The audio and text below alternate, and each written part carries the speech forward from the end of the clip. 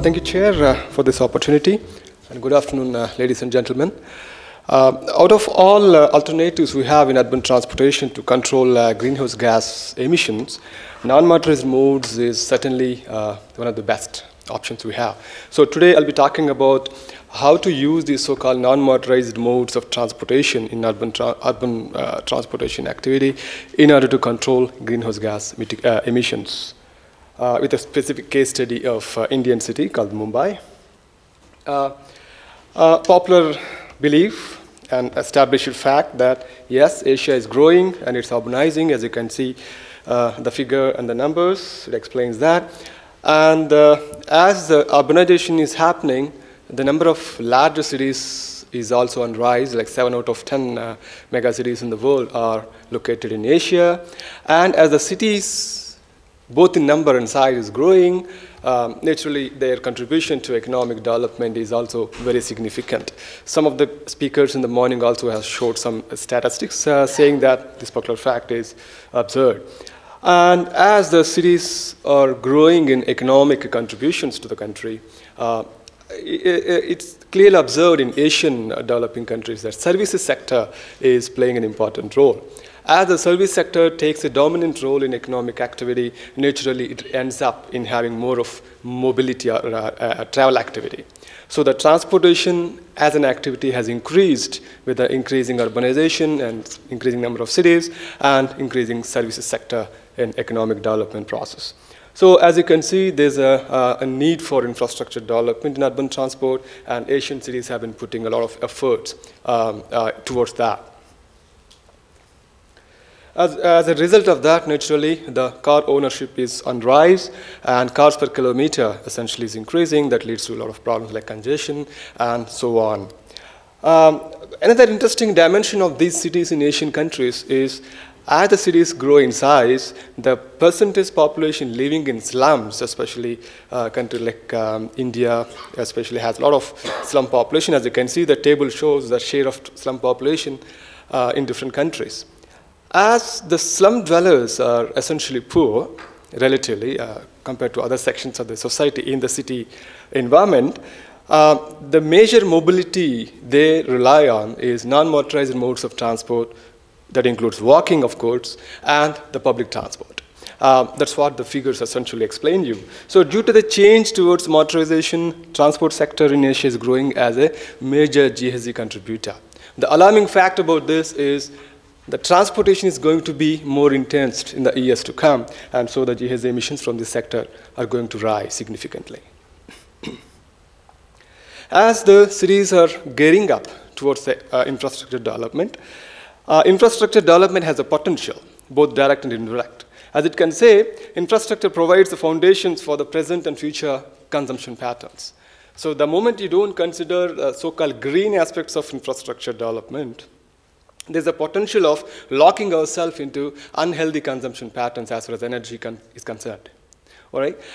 At this juncture, when the developing cities are gearing up to develop their infrastructure, what is observed is the following. Infrastructure is motor vehicle centered. Whenever you develop a road, particularly say in India, for example, it is all aimed at how to mobilize the automobiles, how to make them move faster. Which is unfortunately is not including non-motorized modes of all the people who are not using motorized modes of transport for their mobility. Lack of long-term urban planning is essentially a problem. Lack of integration with the land use pattern, which would effectively reduce the need to travel. See? And the car-centric infrastructure development results in insufficient and also inefficient public transportation, leaving the weaker sections unattended. Their needs are unattended, which is an issue of equity. By and large, it's making rounds these days. So Asian developing countries with rapid economic growth patterns that's being observed these days have been pooling up for the infrastructure development. And with the present approach of infrastructure development, cities have a potential to lock themselves into unsustainability, as is explained just now.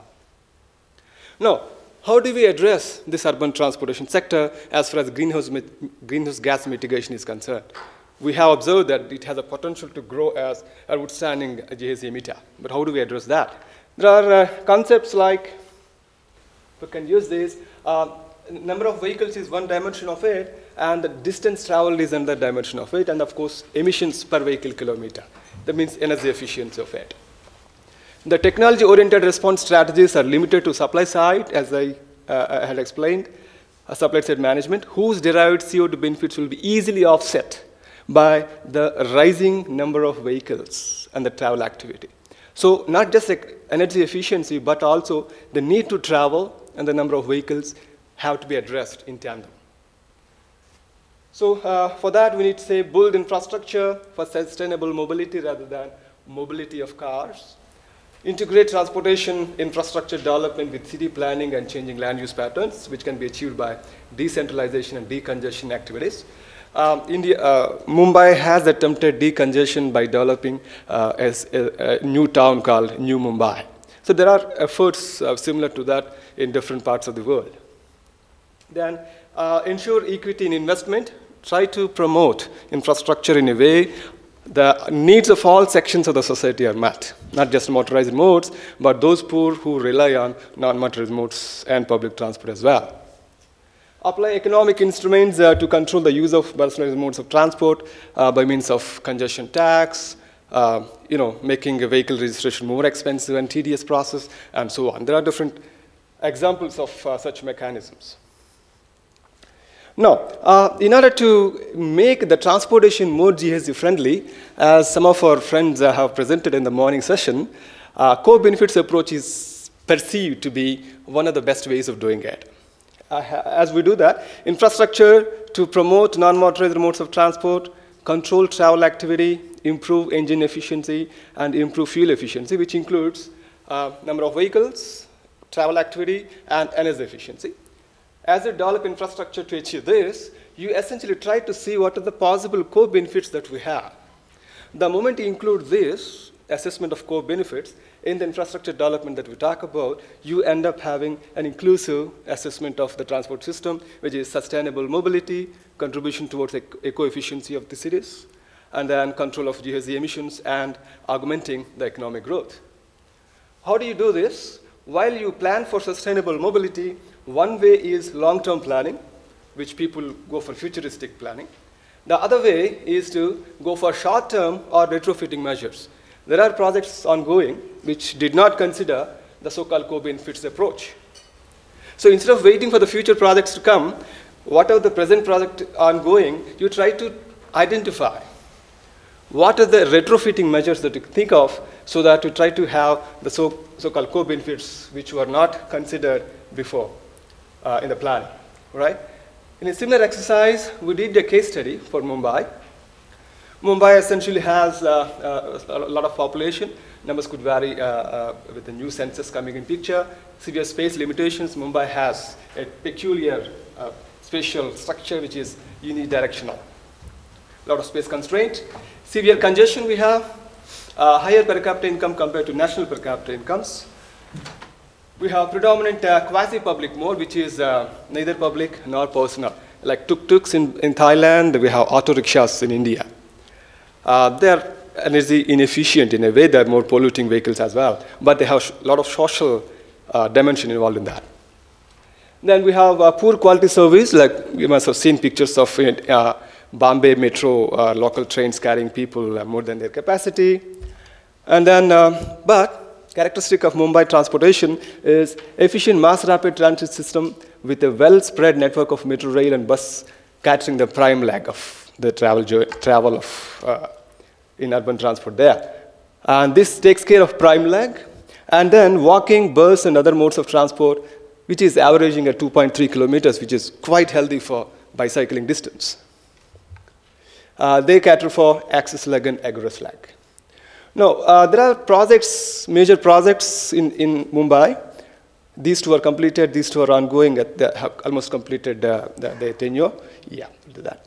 And this is the, you can see the percentage share of different modes in Mumbai. It clearly explains that automobiles are taking a major share, which cater for access leg and egress leg, which ideally can be taken up by bicycle and walking. So with that intention, we try to find some measures where footpaths and bicycle lanes on all roads that are planned under these two projects, which were ongoing, And then we try to see providing bicycle stand at all rail stations, which are falling under this network of roads, improving road intersections for NMT, and capacity building measures. These are the measures we consider as retrofitting measures for the ongoing projects. And when we try to see what is the incremental cost involved in adding these things to the existing products. Then the GHG benefits were calculated by means of three-wheelers, as I said, the quasi-public good here, quasi-public modes of transport. Replacing those three-wheelers, how much of GHG benefits you'd get. That analysis essentially led us to the following results. If you convert the existing roads, 10% of the existing roads to NMT-compliant roads, you would get, this would be the cost of the retrofitting measure, and the benefits would be this much of 7.6 million tons of GHG reduction. Similarly, for 100% conversion of roads to NMT compliance, you have this much of cost involved. And of course, 100% conversion is not practicable. We should always consider less than that. So 74% conversion of existing roads to NMT compliant roads essentially would have given this much of GHG benefit. Okay, as you can see, the marginal cost would be something like $2 to $7 per ton of carbon reduction in the scenario of 10 to 100% road improved to NMT compliance. So these kind of benefits one can derive. As I said, these are short-term benefits. In order to have a complete gaze of these benefits, one has to take up analysis of other core benefits, such as air pollution reduction, noise control, accident control, and energy consumption as well. If you include all the benefits together, the core benefits would definitely look much larger and enriched. Okay? How much more time we have? 2 minutes more, okay? Now, in order to do this, there are certainly barriers involved. It's not easy to do that. So we try to identify what are the possible barriers in order to go for this retrofitting measure of NMT in Mumbai. We found interesting barriers like lack of proper infrastructure, lack of institutional arrangement to integrate these NMT into mainstream things, lack of legal basis for NMT usage, and poor attitude of people. Like car driver would look at us, a bicycle person, as an inferior creature, unnecessarily taking his space. So that attitudes have to change. Unsafe conditions, many people said we don't use bicycle because it is not safe. One can come and hit me and I'm at risk. Poor social acceptability, as I said, bicyclers and walkers are seen as poor people, unfortunately. Lack of national NMT strategies and so on. So in order to avoid these barriers, once we try to find what are the possible policies that should be in place, we found a list of policies as necessary institutions. For example, incorporation of standards for the bicycle and pedestrian provision in the road design, which is missing at the moment. Integration of NMT in public transport systems, we don't have it as it. And the formulation of national strategy to promote NMTs, and so on. Finally, what we did in a multi-stakeholder group assessment-based analysis, what we have considered administrative costs involved in doing this exercise, financiability, administrative capability to conduct this conversion of roads to NMT compliant, political willingness, and so on. We found that highest priority is given to policies to create awareness and capacity in order to achieve this conversion is given the top priority. Next is policies to integrate NMT in public transport, second priority. And policies to incorporate standards for bicyclists in the design of the road and infrastructure is given third priority. So the points that finally would like to make is controlling GHG emissions in Asian megacities need to reorient towards mobility rather than moving motor vehicles. While infrastructure development for intermodal transport may be considered for long-term planning, retrofitting measures to the ongoing infrastructure projects may be considered because they also reap a lot of benefits out of the ongoing projects. Short-term measures need to, in order to justify, because the project is already on, in order to justify that we need to add these elements, we need to do complete cost-benefit analysis and justify such inclusion. Yeah. And as I said, finally, there is a potential of applying for global environment facility projects because all these retrofitting measures have tangible GHG benefits. And that would be added advantage. It can go into financial flow of the cities. That's all I have for you. Thank you so much.